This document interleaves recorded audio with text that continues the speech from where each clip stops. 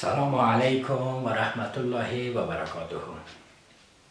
دوستان نهایت عزیز، شاگردان گرانقدر، خوش آمدید میگم به چینل زیبایتان تدریس ریاضیات، فزیک، کیمیا با من انجینیر نصیر احمد عبادی و شکل تحلیلی. صبح شما بخیر، چاشت شما بخیر، شب شما بخیر، هر لحظه ای که ما را میبینین وقت شما بخیر. امروز انشاءالله اگر رضای پروردگار پاک باشه راجع به واحدات عملی فیزیک بحث میکنم. اما قبل از اینکه واحدات عملی را تعیین بکنم لطفاً برین یک اتاقی را پیدا بکنین که کاملا تنها باشین و گوشی را به گوشتان بگذارین. همه موانعی که باعث ازی میشوند که شما را مانع درس شوند اونا را لطفاً از پیش خود دور بسازین. چایتان یک طرف بانین، نوت بگیرین و تا بتانین موضوع را درک بکنین. فیزیک هر چقدر که ما پیش میریم جالبتر میشن، اما چقدر که دقیق باشین به همان تناسب اینا درستتر میفهمین. به هر صورت امروز میایم سر واحدات عملی. واحدات عملی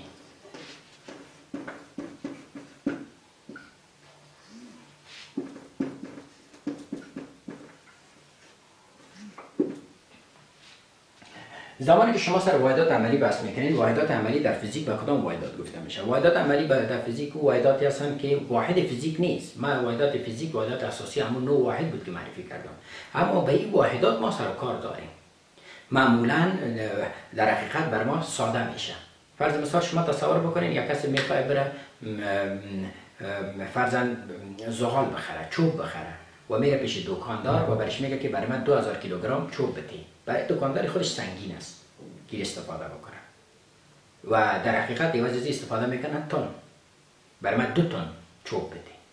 همین رقم اینه که اگه من میگم فاصله از اینجا تا به آفتاب 1.497 ضرب 10 به نمای 11 متر است. این خودش یک سنس جور نمیکنه، مشکل است.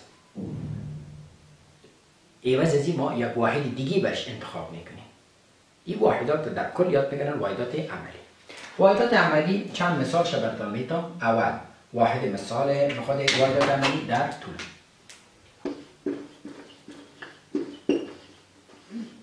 در طول یکی از این واحدات عبارت است استرونومیکال یونیت است، یعنی واحد نجومی.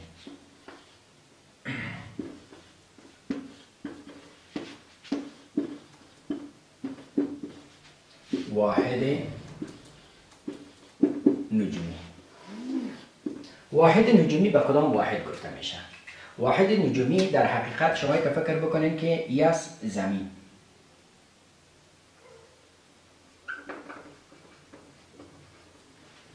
یس آفتاب،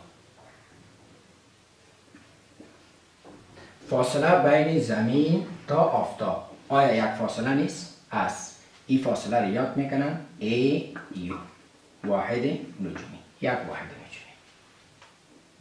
فاصله ای که بین کی است؟ فاصله ای که بین زمین و بین آفتاب است. نام از یاد میکنیم یک AU. یک AU از نگاه متر 1.496 ضرب 10 به نمای 11 متر است. یا تقریبا 1.496 اگر انداخت بکنیم 1.5 ضرب 10 به نمای 11 متر. اینا اگر من میگم از اینجا شروع تا به آفتاب فاصله 1.496 ضرب 10 به نمای 11 متر است.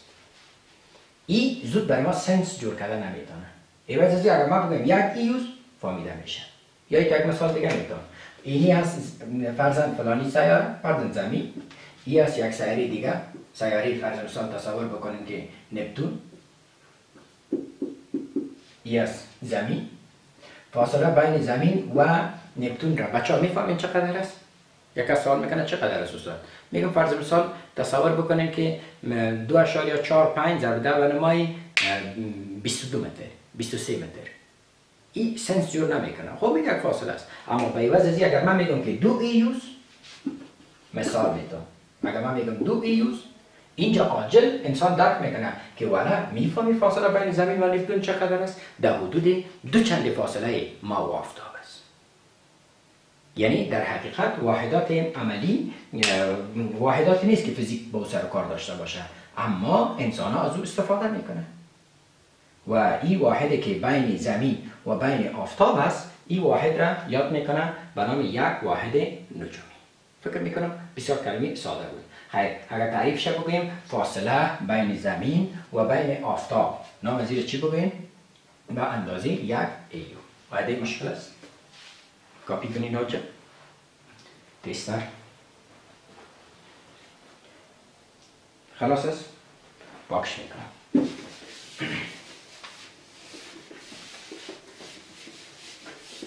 مثال دیگی در واحدات عملی از نگاه فاصله، البته فاصله های بزرگ را مد نظر میگیریم، عبارت از لایت ایر یا سال نوری است.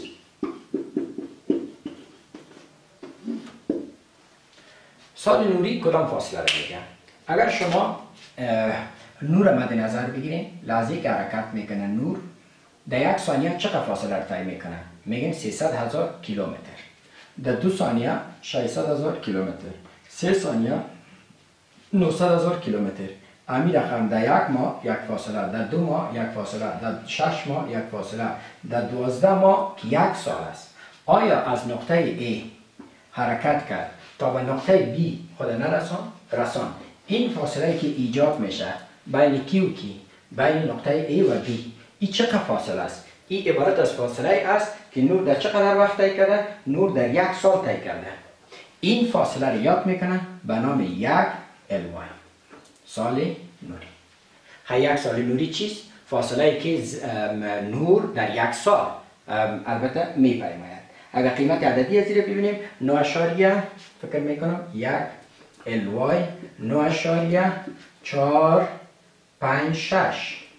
ضرب 10 بنمایی ضرب 1 الوای. شما کیلومتر باید از به متر تبدیل بکنین، یعنی از نگاه زمانی تقریبا 1.456 ضرب 10 بنمایی فکر میکنم 15 متر یا 4.6 اسمی. 1.946 ضرب 10 بنمایی 11 متر. ضرب 10 بنمایی 15 متر مزرد. 1 الوای 1 سال نوری، یعنی نور در 1 سال اینی فاصله را میپیماید. 9.46 ضرب 10 بنمایی 15 متر. حال سوال اینجاست که ما از ایو در کجا استفاده میکنیم؟ از ایو معمولا برای سیاره های نزدیک و ما از الوای در کجا استفاده میکنیم؟ از الوای برای فاصله های بسیار دور، یعنی فاصله بین ستاره تا ستاره، ستاره الا ستاره، ما از این استفاده میکنیم. مثلا اگر از پیشتان سوال بکنم که فرض مثال ما در کره زمین واقع هستم، تصور بکنید اینی از کره زمین و اینجا شما استاد هستین با پدرتان و اینجا یک سیاره را میبینید و این سیاره این ستاره را میبینید. این ستاره نور میده و این وقتی که میاد این قسمت پدرت میگه که بچیم اینی ستاره را که میبینی کدام ستاره؟ اینی ستاره. این ستاره چی رنگ معلوم میشه؟ فرضاً آبی. بنابراین امی ستاره را که میبینی این در حدود 5 سال نوری از ما فاصله داره. 5 سال نوری از ما فاصله داره. معنای جمله چیست؟ معنای جمله ای است که اینمی نوری که ای را آلی میبینین آبی، اینمی نور آبی 5 سال پیش حرکت کرده بود، امروز به چشم شما میخوره. وقتی که من میگم فلانی ستاره رنگش آبی است و 4 سال نوری فرق داره، 5 سال نوری فرق داره، این کلمه چی معنا؟ اینمی نور را که روان کرده نور آبی، این در حدود 5 سال پیش روان کرده بود و آل مدیدم. مثل که حال سال است 2019 و 5 سال پیش 2014. بنام 2014 رنگ آبی خود فرستاده بود، امروز ما تو میبینیم. فکر میکنم ساده است، هدف فهمیدید. یا فرض مثال من میگم فلانی ستاره رو میبینین 20 سال نوری، رنگ از چی است؟ رنگ سرخ. 20 سال نوری از ما دور است. معنی چی؟ اینمی نور رکال در چشمت میخوره، اینمی 20 سال پیش فرستاده شده. آیا این ستاره در موقت است یا نیست؟ از این خبر نیستیم. آیا همین ستاره همیشه در همون موقعیت است یا نیست؟ از این دقیق نمیفهمم. ولی اما قدر میفهمم آیا رنگش همین لحظه فرض مثال اگر 20 سال نوری فاصله داره یا 5 سال نوری فاصله داره و رنگش هم آبی میبینیم، آیا همین لحظه آبی است در سال 2019 یا نه؟ از این نمیفهمم. برند در سال 2014 آبی بوده و رنگ آبی خود فرستاده. فکر کنم این موضوع کاملا فهمیده شد. تا اینجا سوال داریم؟ زودتر یا کاپی کنیم پیش میریم. من ببینم تخته معلوم میشه. بسیار مقبول، بسیار زیبا. خب باکش کنم.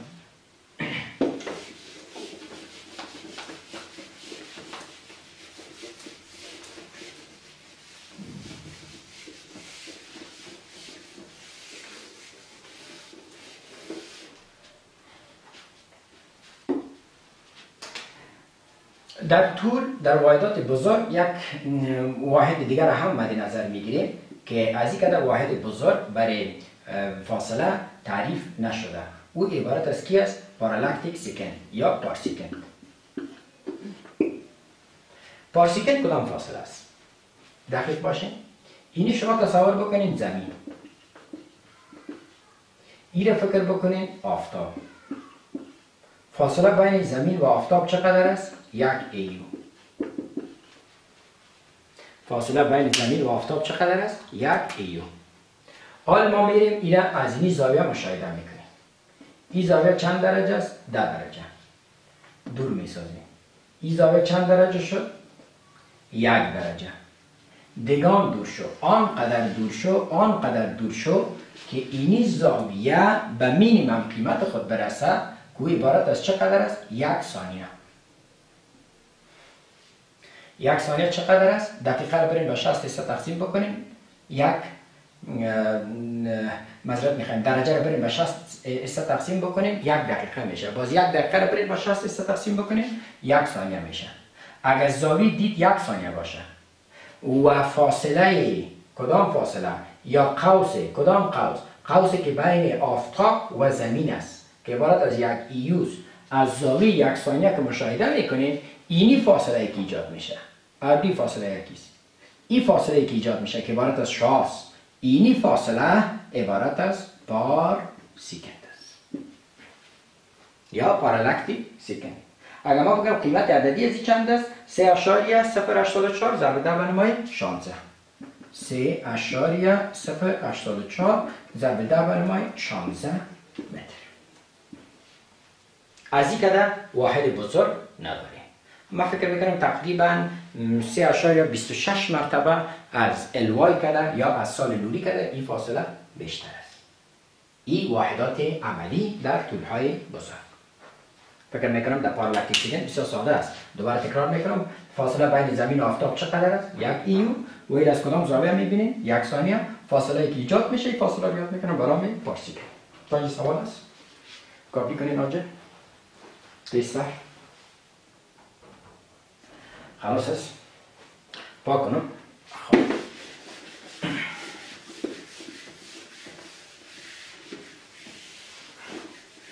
خب همین رقم در طول واحدات دیگه که معمولا ما سر و کار داریم استفاده میشه. یکی کی است؟ انچ. فکر میکنم 2.54 سانتی متر. دیگر فوت. 1 انچ. فوت 12 انچ خواهد شد و از نگاه سانتی متر اگر ببینید تقریبا 30.48 سانتی. 30.48 سانتی متر. ساده است نه؟ و یک واحد دیگه داریم به نام یارد.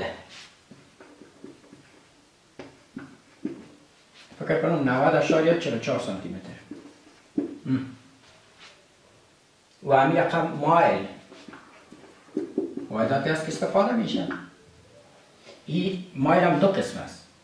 یک مایلی که در این سطح زمین ایجاد میشه 1609 متر. اینی فکر کنه نقطه S و این نقطه 20. این قسمت. این مایل در حدود 1609 متر. و یک قسم دیگه اسی داریم به نام ناتیکل مایل.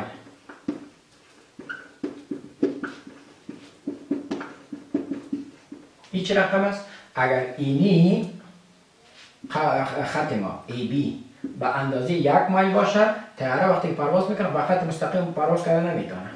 اینی فاصله را کی تعیین میکنه. این دعوا نمیداره که مسیر خود کاملا خط مستقیم تعیین بکنه. بنابراین این قوسکی که در مقابل از این به وجود میاد این عبارت از ناتیکل مایل است و تقریبا 1852 متر.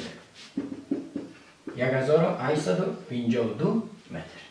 این واحداتی هستند که ما روزمره معمولا استفاده میکنیم. و ببینم تخته معلوم میشه. مقبول است. بسیار. فکر میکنم ساده است. همین رقم در واحدات کوچک هم داریم. مثلا به نام فمتومتر، به نام مایکرون، به نام نانومتر. اینا هم واحداتی هستند که معمولا استفادهش میکنیم. در واحدات کوچک گفتیم فرض مثال مایکرون از نگاه طول مایکرون که در حدود 10⁻6 متر است. یگان تا اینو مایکرومتر میگن. و امی رقم انگستروم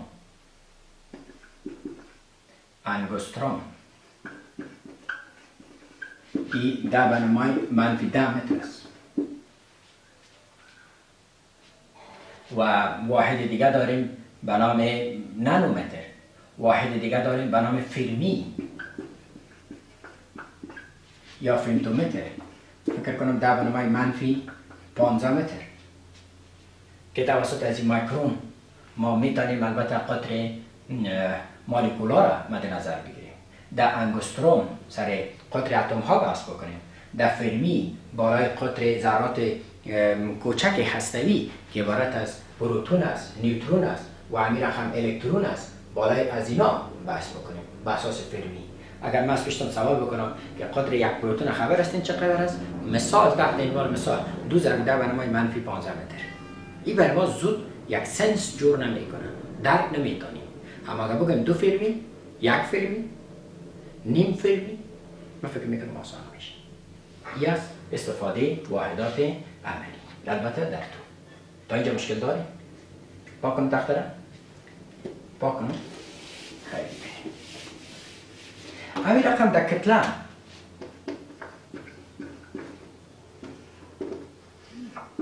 ما واحدات عملی زیاد داریم. فرض مثال این واحدات عملی میتونه تن باشه. در حدود 1000 کیلوگرم. 1000 کیلوگرم ما 1 تن یاد میکنیم. این گپ به نام کوینتل دیگه واحد داریم. در حدود 100 کیلو.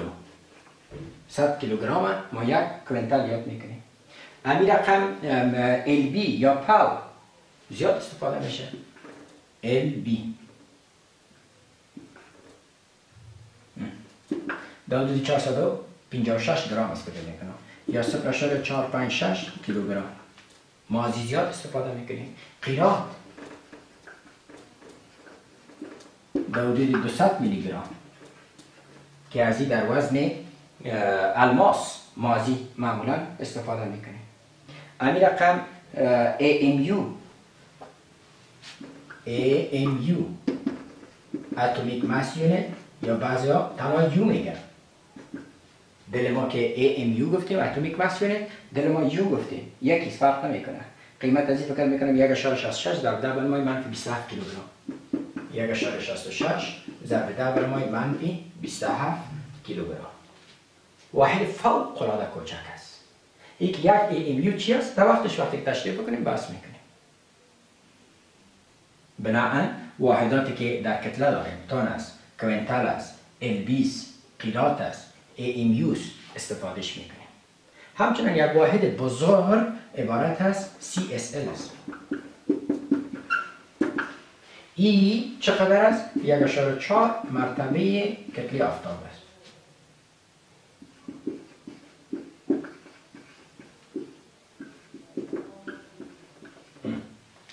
1.4 مرتبه کتله آفتاب. این یک عالم اندیس به نام چندرشیکر لیمیت. او میگه که وقتی که من آفتاب به نظر بگیرم و آفتاب کتلهش به 1.4 مرتبه اگر یک جسم برسه، چون این جسم بسیار سنگین بشه، بنابراین به خاطر سنگینی خود دیگه قوه جاذبه که در بین ذرات است نمیتونه یکی دیگر جذب بکنه. و بعد از 1.4 مرتبه آفتاب همین کتله به خاطر تناسب وزن خود از هم میپاشد. این واحداتی هستند که در عملی ما برای کتله استفاده میکنیم. من فکر میکنم ساده است. این کافی میکنید پیش میکنید. خلاص است. تیستر پاک کنم. بریم سر زمان. یک چند مثال از زمان میدم.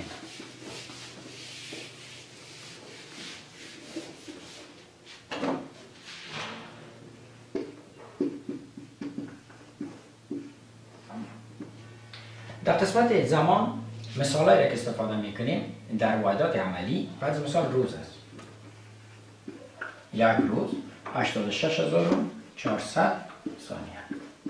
ایواز از اینکه ما بگویم فرض مثال فردا بیا امی وقت، ایواز از اینکه بگویم برو 86400 ثانیه بعد بیا، اما از اینکه اگه بگویم برو فردا بیا خوبتر است. یا فرض مثال تصور بکنیم شما میگن استاد این سوال خود چه وقت بیارم؟ میگم 2 روز بعد بیار. اما اگر 2 روز 86400 بکنم این زود سنس جور کردن نمیتونه. و ایواز از این خوبتر است استفاده کنیم. حور داریم که 3600 سیکند است. منت داریم که 60 سیکند است. همین رقم البته ماه داریم. ماه هم یکی ماه شمسی و میلادی است، یکی ماه قمری است. ماه شمسی ما در حدود 30 و 31 روز است و اگر ما سر ماه مهتابی خود حساب بکنیم تقریبا 27.3 روز میگیره. 27.3 روز.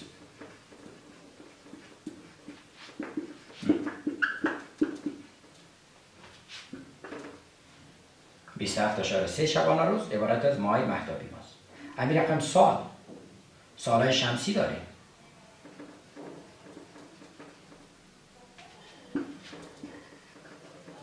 در حدود 365 شبانه روز و 6 ساعت.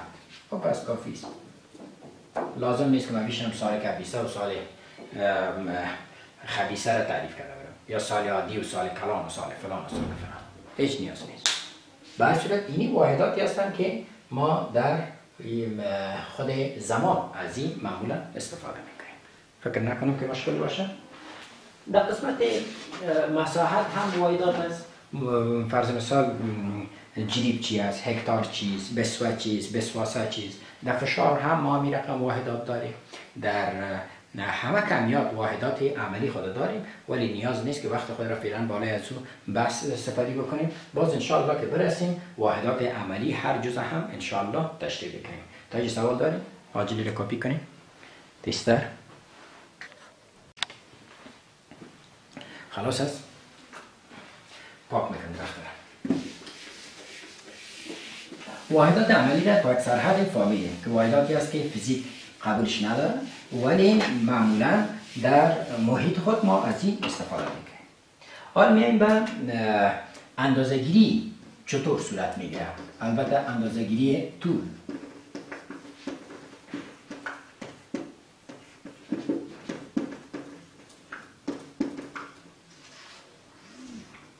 هر اندازه‌گیری در فیزیک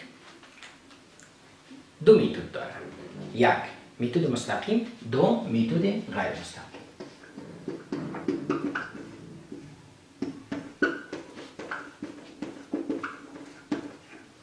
دوم میتود غیر مستقیم.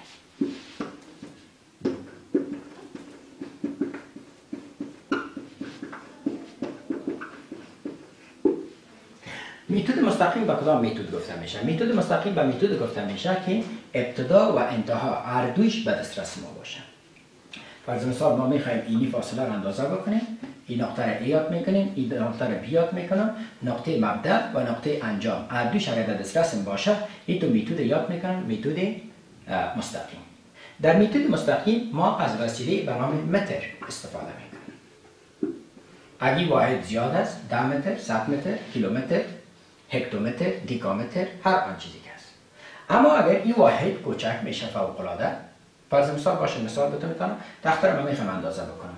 ابتدا به دسترس ماست است، انتها به دسترس ماست است. بنابراین ما میتونیم البته این وقتی که اندازه گیری میکنیم توسط متر و این میتود یاد میکنن میتود مستقیم. اگر این فاصله فوق العاده کوچک میشه، اگر این فاصله فوق العاده کوچک میشه، در این صورت ما میتونیم از متر کوچک که عبارت از یا حصای کوچکش است توسط میلیمتر استفاده بکنیم. یعنی اگر فاصله کوچک میشه، خود وسیله متر تا به حدود میلیمتر هم این اندازه کرده میتونه. یعنی چی معنا میتونه؟ یعنی 1 میلیمتر هم ما میتونیم توسط متر اندازه بکنیم که در بین زی سانتی متر هم جدا شده، میلیمتر هم جدا شده. بنابراین توسط وسیله متر تا 1 میلیمتر، 1 میلیمتر در حدود 10⁻³ متر است. تا این دقت اندازه کرده میتونه. اما به فاصله فوق‌العاده از میلیمتر هم سرحدش کوچک شود، باز ما چطور کنیم که از کدام وسیله استفاده کنیم؟ آیا از وسیله متر استفاده کرده میتونیم؟ نه. باز در این صورت شما میتونید توسط ورنیر کالیپر کار کنید. ورنیر کالیپر 2/1 میلیمتر هم اندازه کرده میتونه.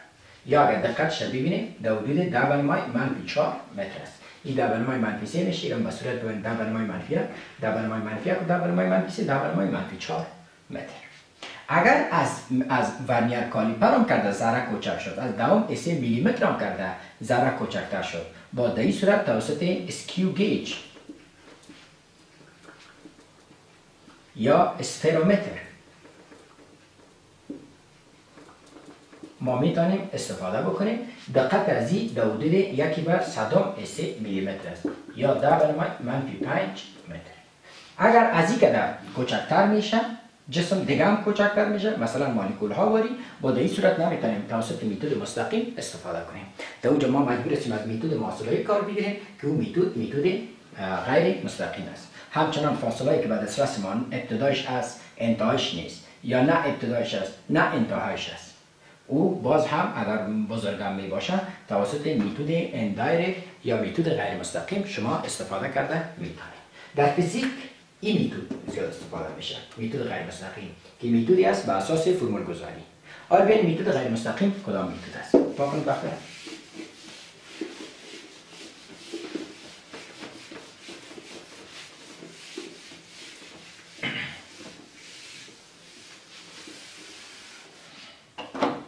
خب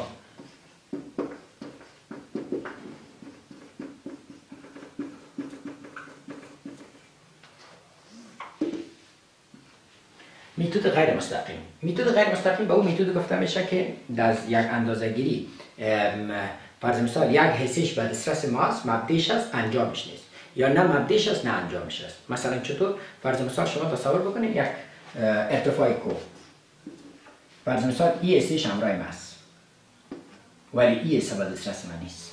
من این ارتفاع چطور تعیین میکنم؟ یا فرض مثال یک کوه را مد نظر بگیریم، در بین دریا قرار داره و ما در این طرف دریا هستم. نه ابتدا به دسترس ما است نه انتها به دسترس ما است. من این ارتفاع چطور تعیین میکنم؟ یا فرض مثال ما در زمین قرار داریم، این یک سیاره است، این مبدا به دست ماست که عبارت از زمین است، انجام به دست ما نیست. این فاصله چطور تعیین میشه؟ یا فرض مثال شما تصور بکنیم که اینمی سیاره را با این سیاره دیگر نه مبدا به دست ماست نه انجام به دست ماست. این فاصله را چطور تعیین میکنه؟ یا فرض مثال ما طرف مهتاب سعی میکنیم، مهتاب اینطور یک قطر داره، این قطر از زیر ما چطور محاسبه میکنیم؟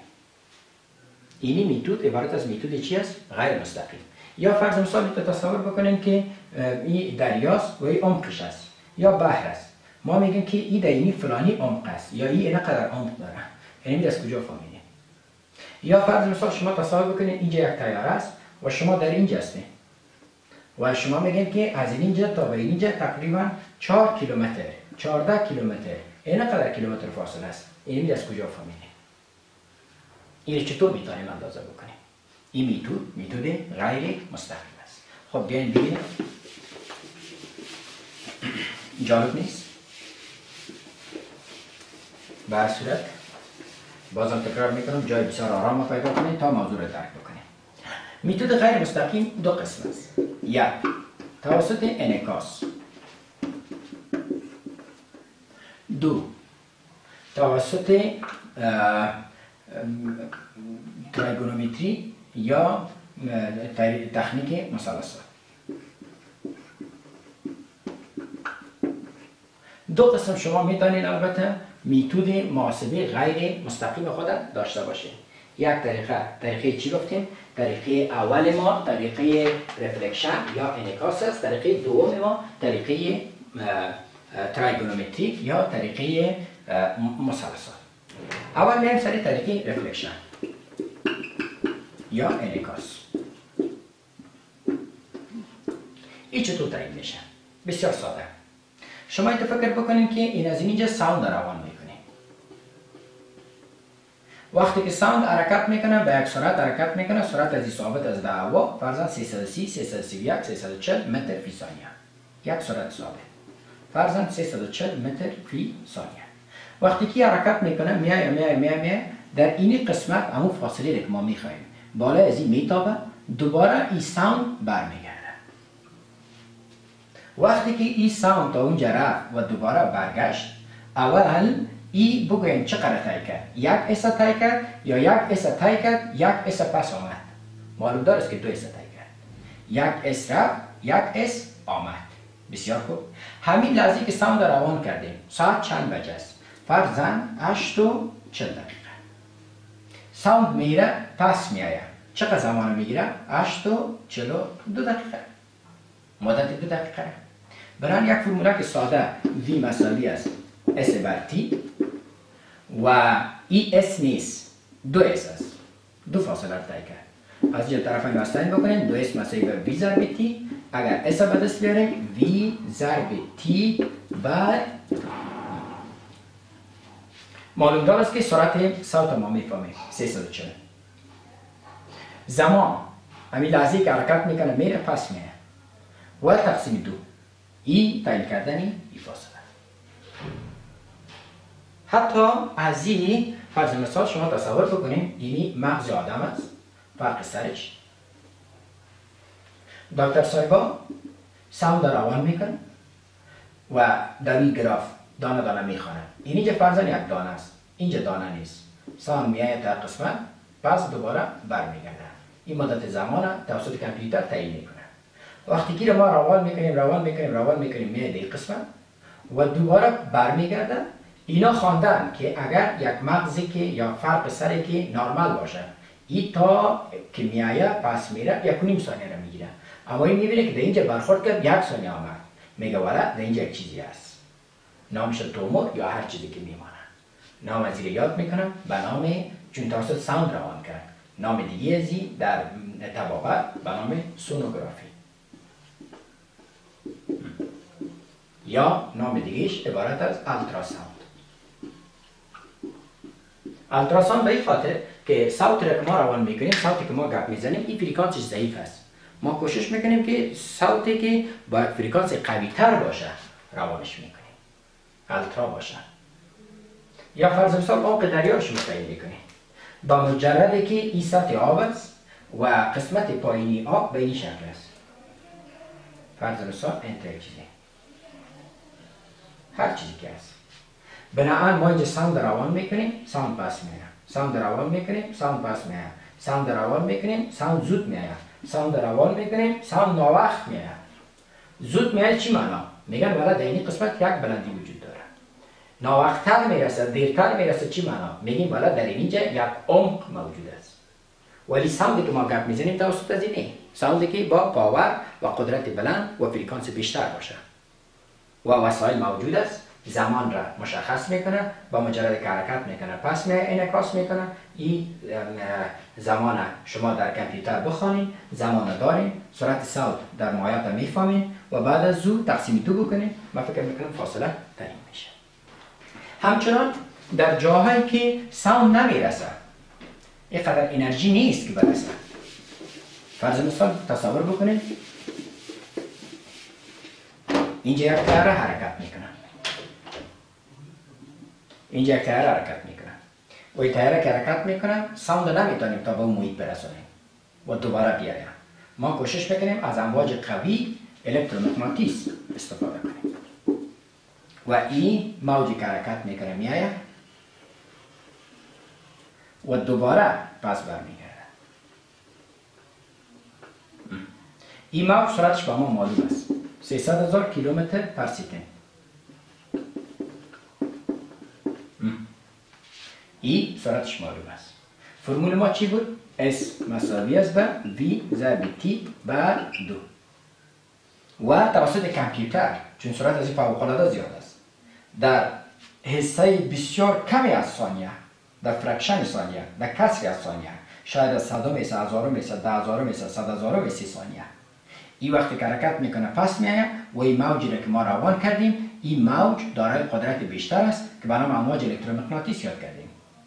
او ساوند خودش از جمله امواج مکانیکی بود، ولی ما امواج الکترومغناطیس روان کردم و پس آمد.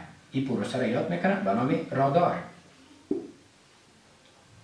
توسط رادار ما تثبیت کردیم که طیاره در کدام فاصله از ما قرار داره. این تکنیک عبارت از تکنیک رفلکشن. مطمئن هستم که در این مشکل نداریم. میریم در قسمت تریگونومتری. در این چطور ما میتونیم محاسبه کنیم؟ به هر صورت این را بگیرین آنجا معلوم میشه کاملا صحیح.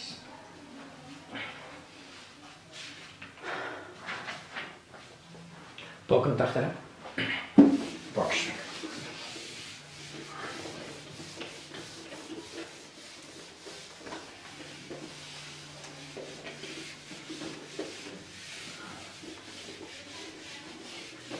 طریقه دوم طریقه تریگونومتری.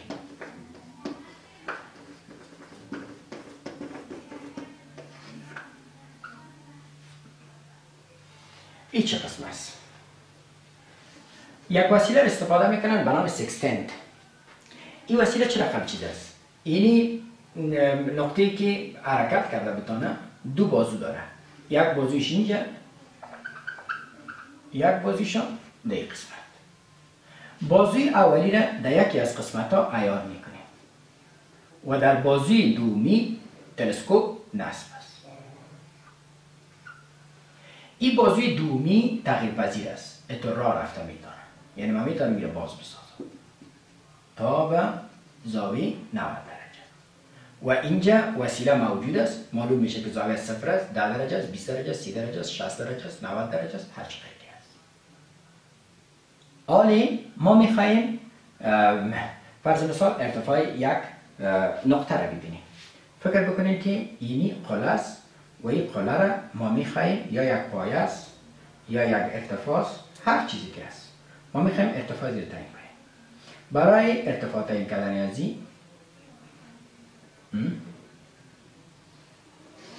این سطح زمین سکستنت را میاریم در اینجا میگذاریم. این را که گذاشتیم یک قسمت از این را عیار میکنیم به قسمت پایینی این نقطه. تلسکوپ هم در این قسمت موجود است.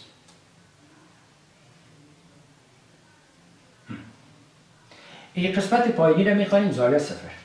بعد از این را باز میسازیم. این که باز ساختیم این ارتفاع را تعیین میکنیم. این امی خود زل دوم سکستنت و یا تلسکوپ. آره این زاویه را به دسترس ماست. توسط نقاله اونجا موجود است. این خوانده میشه. این زاویه شد الفا. فاصله اولی ما تا به پایه معلوم است.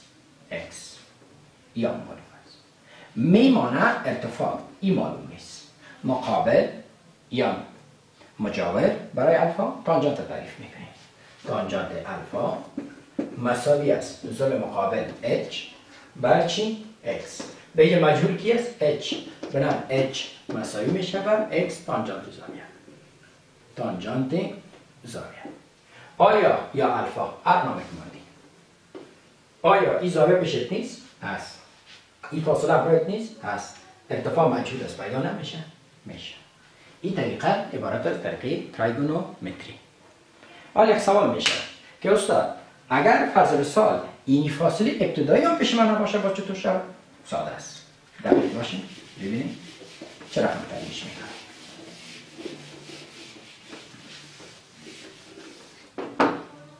فرض مثال تصور بکنید این از یک دریا، در این قسمت یک پایه است و این فاصله را ما میخواهیم یا این ارتفاع را تعیین بکنیم و ما در این قسمت قرار داریم. شما چی میکنید؟ همین وسیله تانه عیار بکنید. یک بار اینا رو پاک میکنیم، یک ذره مزاحمت میکنم، اگر اجازه است ایران پاک میکنم. ما میخوایم که این ارتفاع رو ببینیم.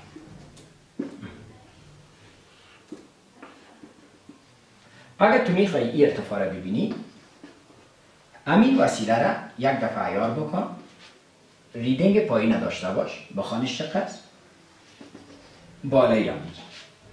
اینی زاویه هم در خدمتت است، این را میفهم. این زاویه است الفا 1 و این فاصله، این پیشت نیست. این فاصله رو نامش میمانیم x و این هم یاد میکنیم h. اینا اگر اجازه است تانجانت الفا 1 تعریف میکنم. تعریف تانجانت الفا 1 چی است؟ تانجانت الفا 1 مساوی است ضلع مقابل بر مجاور h بر x. اگر من h پیدا بکنم h ما مساوی میشه بر x تانجانت الفا 1. این معادله اول. در اینجا h مجهول است، x مجهول است، اما الفا معلوم است. دو مجهول شد. دو مجهول در یک معادله حل نمیشه. چی میکنیم؟ عاجل در اینمی موقعیتی که قرار داریم کمی پشت سر بریم یا کمی پیشوی بریم، مشکل نیست. فرض مثال ما به عقب رفتیم، در این نقطه سابقه A بودیم، ما آمدیم به نقطه B. معلوم دار است که چقدر پشت سر میایی، ای پیشت است. 2 متر پشت سر آمدی، 3 متر یا 2 متر پیشوی رفتی، هیچ مشکل نیست. دوباره ریدینگ امین وسیله تا بگذار. وقتی که اکستنتر هم میگذارم، این زاویه هست 0. دوباره وقتی که ریدینگ دوم میگیرم، این زاویه میشه الفا 2. تانجانت الفا 2 را تعریف میکنم. ضلع مقابل h بر ضلع مجاور x است. باشین که فاصله را یک نام بانیم. نام از زیر چی بگیریم؟ x1 بگیریم سریع است. x1 x است، ضلع مجاور x1 است یا کلش چرا مثلث قائم زاویه باید باشه؟ x جمع x1. اگر طرفین مستقیم بکنیم h مساوی است این ضرب x جمع x1 ضرب تانجانت الفا 2. این بود رابطه. دو معادله خود نشته میکنم. معادله اول h مساوی به x تانجانت الفا 1 و معادله دوم h مساوی به x x1 تانجانت الفا 2. حالا ببینیم کدام پارامترها را دارم. تانجانت الفا را دارم، تانجانت الفا 2 را دارم، x1 به مقداری که من پیشوی یا پشت سر رفتم این را دارم. مجهول کی ما x، مجهول کی ما h، مجهول کی ما h، مجهول کی ما x. چند مجهول داره؟ دو مجهول. چند معادله داره؟ دو معادله. بسیار به صورت میتونیم حل بکنیم. این تکنیک ترایگونومتری که ما میتونیم به این اساس در حقیقت کی را پیدا بکنیم. اگر ما مبدأ به دست ما نباشه، انجام به دست ما نباشه، ما میتونیم فاصله را تعیین بکنیم. مطمئن هستم کی را فهمیدین. تا اینجا سوال داره؟ این را بگیرین آنجا پیش میریم.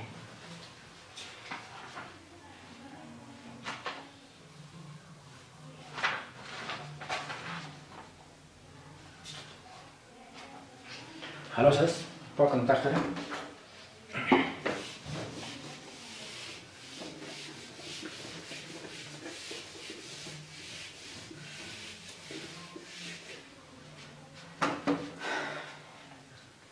یک میتود دیگه هم داریم به نام میتود پارالاکس.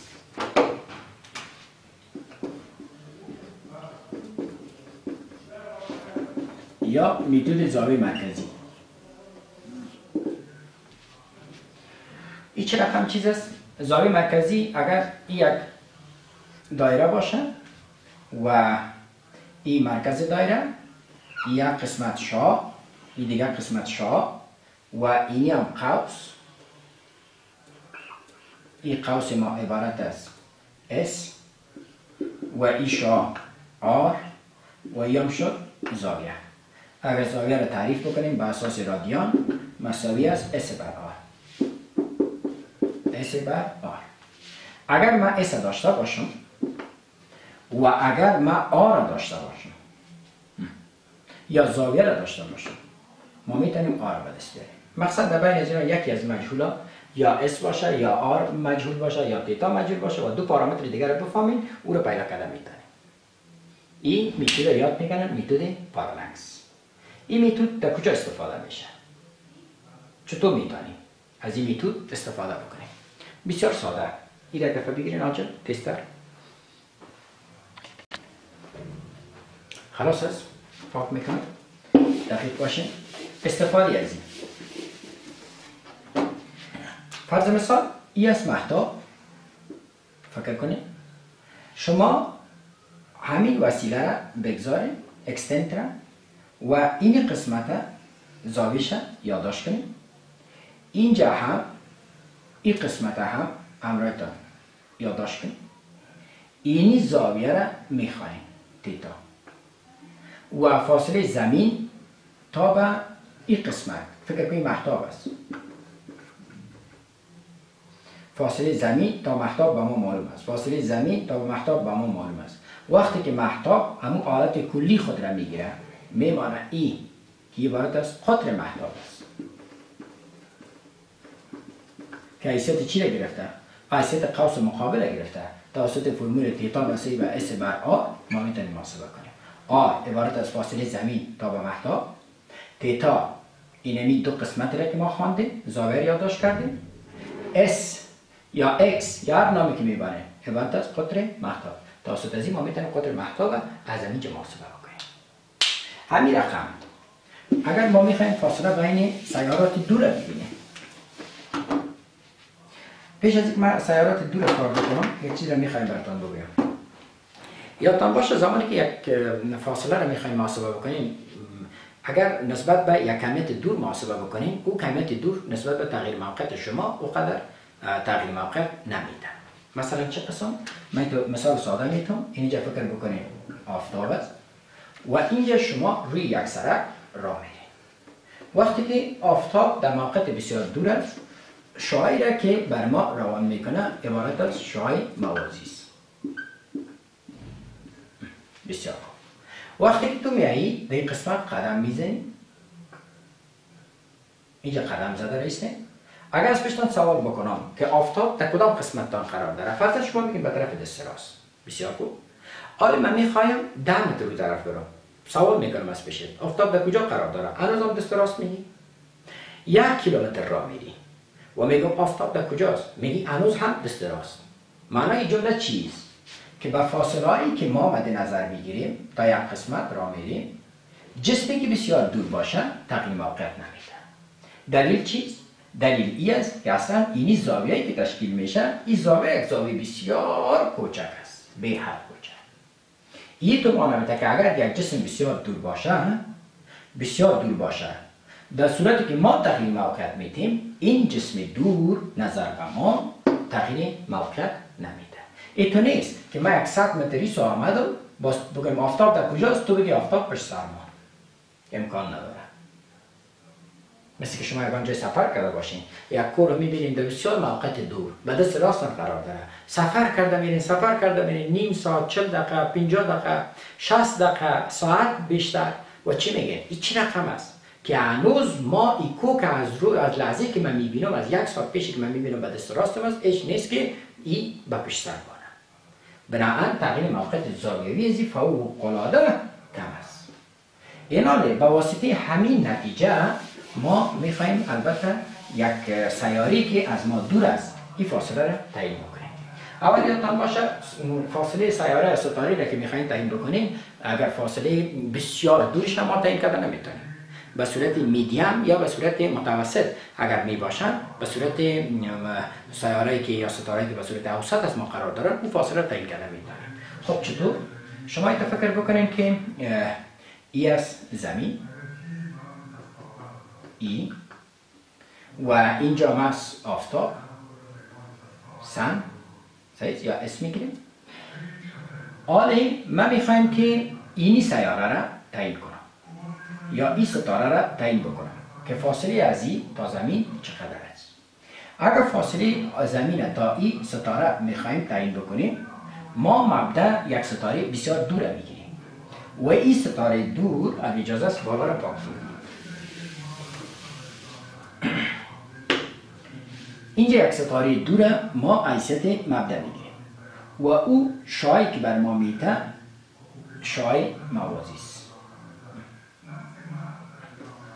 معذرت میخوام به شما خطکشم نیست. خب به هر صورتش به این شکل اکستنتر میگذاریم. این حیثیت مبدا میگیریم. وقتی که حیثیت مبدا میگیریم دیگه قسمتی از اکستنتر باز میکنیم و این فاصله را میبینیم یا این ستاره را میبینیم. وقتی که من این ستاره را میبینم از همین زمین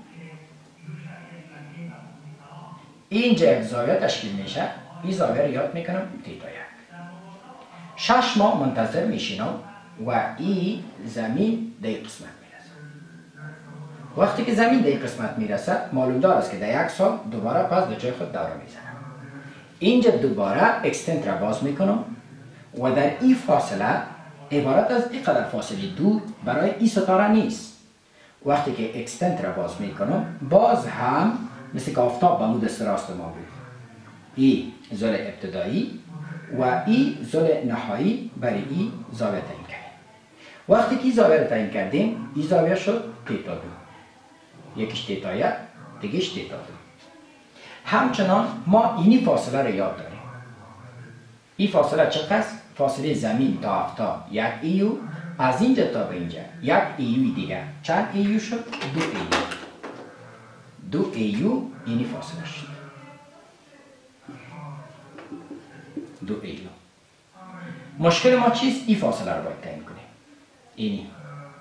این قسمت آ را باید تعیین بکنیم. حالا اگر اجازه میتین چرا رقم تعیین کنم؟ اینی زاویه را کاش که بفهم. این زاویه را چطور بفهم؟ خب ساده است. با اینی یک خط موازی رسم میکنم. رسم کردم. اینی زاویه اگر تیتا 1 است، این زاویه چند است؟ تیتا 1. چرا؟ اینی خط و این خط مد نظر بگیریم. اینه. و این خط عبارت از قاطع است. اینی زاویه را داره. تیتا 1 نیست. این که همونطور ادامه پیدا کنه. اینجا. یا تیتا 1 نمیشه. نظر به زوایای متقابل بر است. اول نظر به زوایای متوافقه. نظر به زوایای متقابل بر است. یا تیتا 1 است یا تیتا 1 است. خیلی این گپ در اینجا. این خط با این خط موازی است. این اگر تیتا 2 است، اینجا زاویه که تشکیل میشه تیتا 2، ما او را کار ندارم، این قسمت را کار دارم تیتا 2. این حال مجموعاً این زاویه چقدر شد؟ مجموعاً این زاویه تیتا شد. این تیتای ما مساوی به چی است؟ تیتا 1 جمع تیتا 2. و از اینجا رابطه داشتیم تیتا مساوی به اس بر آر. یا اگر آر را به دست بیاریم اس بر تیتا. از اینجا آر مساوی است اس عبارت از 2 ایو نیست. تیتا عبارت از ریدنگی که داشتیم تیتا 1 جمع تیتا 2 نیست. بنابراین قوس هم داریم، زاویه هم داریم، فاصله پیدا میشه. این عبارت از میتود پارالاکس که ما میتونیم ستارهایی که به صورت اوسط قرار دارن اینا را تعیین بکنیم. تعدادی از استادان عزیز شکایت داشتن که استاد وقتی که توی فاصله رو تعیین میکنی آیا این ستاره تغییر موقعیت نمیده؟ تغییر موقعیت میده. اول ما مبدا را نظر به این ستاره که انتخاب کردیم، این ستاره دور است و اگر این ستاره بسیار زیاد دور است، تغییر موقعیت از این نسبت به تغییر موقعیت از این بسیار ناچیز است. تغییر موقعیت این ستاره را پرسان کردن که آیا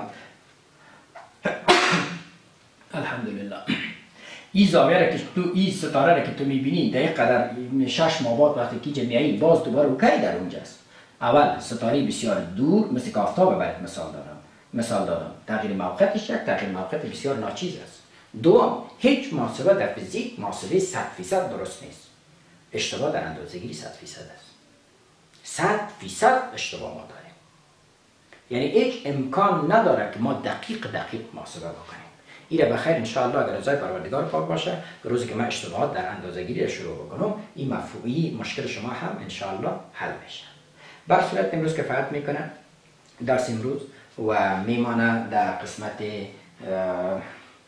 مشکلاتی که اگر در درس ما میبینیم باز هم لطفا ما خفه نمیشیم و این شما هستین که ما را اصلاح میسازین کوشش بکنین کامنت بکنین اگر نواقصی که در درس دیده میشه و میمانه. یک چیز دیگه هم که بارهاست بهشتان خواهش کردیم، لطفاً ویدیوها را با همه مشترک بسازین، با صنفیایتان، استادان گران قدری که ما را میبینن، چی استادان مکاتب هستن، چی استادهای کورس ها هستن، لطفاً کوشش بکنین با شاگردایتان در میان بگذارین.